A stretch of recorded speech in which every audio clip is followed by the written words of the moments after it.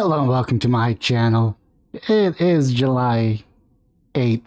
It is a Thursday, and I'm actually loosely following or paying attention to the job market. Really not paying attention to because I'm already employed. But I'm getting the sentiment that Americans don't need jobs. I'm actually hearing conflicting reports.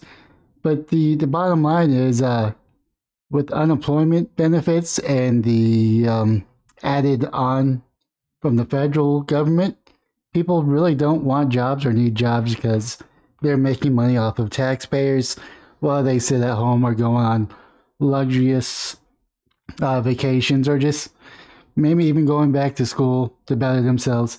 Whatever the reasons, they do not want to go back to work because, unfortunately, when you're off for a year, you really don't want to get back to work.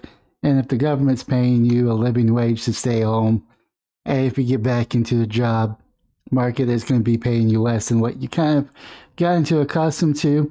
So I kind of understand the burdens and also understand the arguments that you really can't live off of like $10 an hour minimum wage, which I completely agree. But if you are in your 30s or 40s and still making minimum wage or even a little bit above minimum wage, you're doing something wrong in your life. And that's just my opinion that I strongly agree with.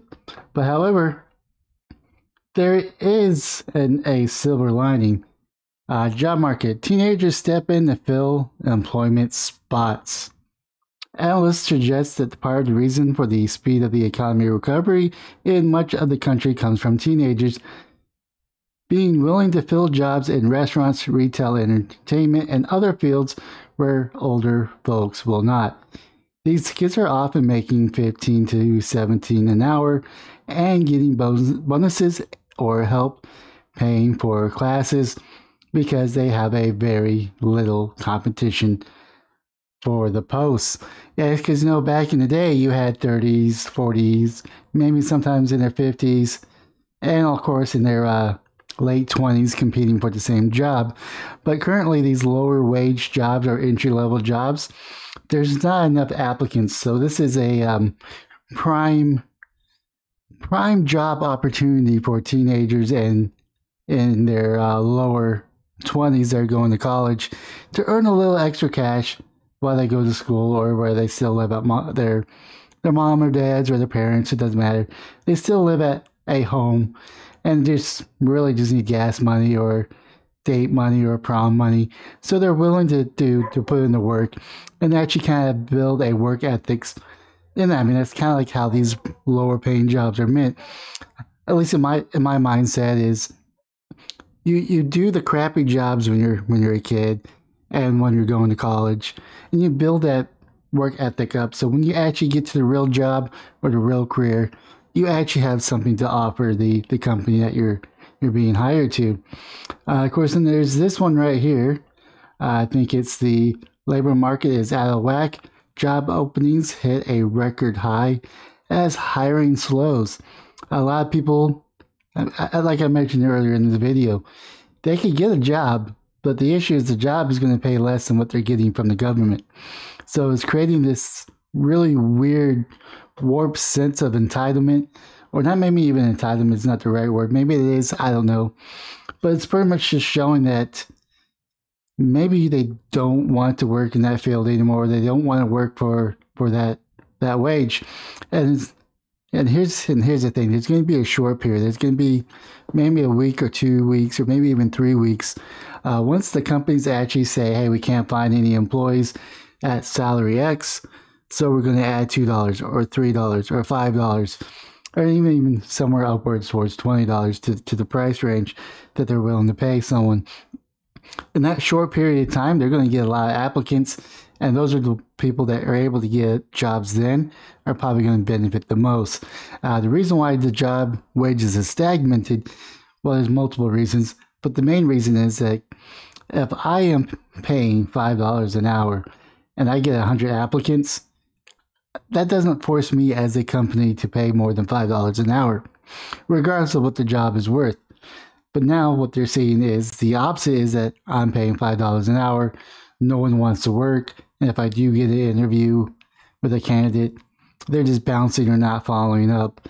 So therefore, there becomes an issue as there. Like the number of vacant jobs edge up to 16,000 as a new series high back in 2000 of 9.21 million. The Labor Department opening the labor turnover survey showed Wednesday that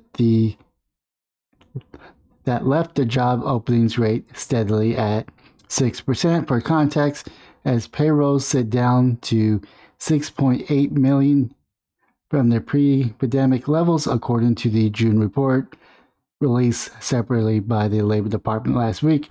While the latest increase was modest, May is the third straight month that the record openings of the economy reopens and determined workers heat up, says Daniel Zhou, economist at Glassdoor, reflecting the challenges that many employers face in attracting the right workers. Actual hires fell 85,000 in May. Then, of course, we have this one right here, which is from Forbes. The job market is heating up, and so are angry complaints from job seekers. Keep in mind, you're a job seeker. You're not entitled to an interview, an email back, a follow-up email, or any of that, although that does set a bad taste or bad precedence if you were to accept it. Corn right here, some of the complaints or the compliments have a central theme. They include outrage over being pressured to undergo 3 to 10 interviews over 6 months or more. Some are even asked to take a test, do projects, or sit down for an invasion psychometric exams.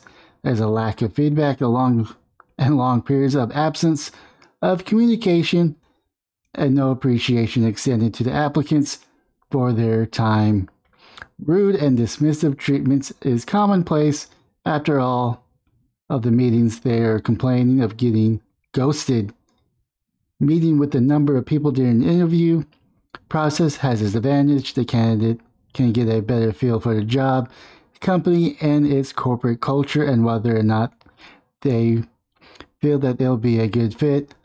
Ultimately, when you're roped into 5 or 10 interviews, it's certain percentage of them you don't know anything about the role, the candidate, and what the person will do. It's easy for 1 or 2 of them to say, I'll take a pass. Like I said, these are just games that companies play. I wouldn't take it personally. Well, actually, I probably would take it, some of it personally.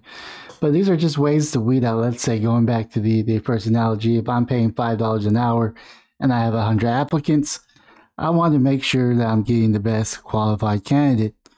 Now, usually if I'm going to go like through this extreme, like really like this extreme right here, or even 3 to 10 interviews, the pay is not going to be $5 an hour. It's going to be closer to the 30 an hour, maybe 25 to 30, or even salary of anywhere between 60 to 70, and of course above. So the higher the pay, the more let's say the more requirements, the more tests, and the more scenarios I'll probably throw at them, just to make sure that I'm getting my money's worth out of a candidate. So like some of this is kind of I can see where some of this is coming from, but at the same time, no company is owed to hire you. And as someone that is applying for work, you need to keep in mind that there's many jobs out there. You just gotta apply for them, and you're probably gonna get turned down. The path of success is probably paved in rejection and failure. It's kind of like the one of the best life lessons you can give someone is try and fail and try again until you succeed. That's really all I have. Leave a comment down below on what your thoughts are. Smash the like and subscribe button on all platforms, but most importantly, have yourself a wonderful day, morning, or evening.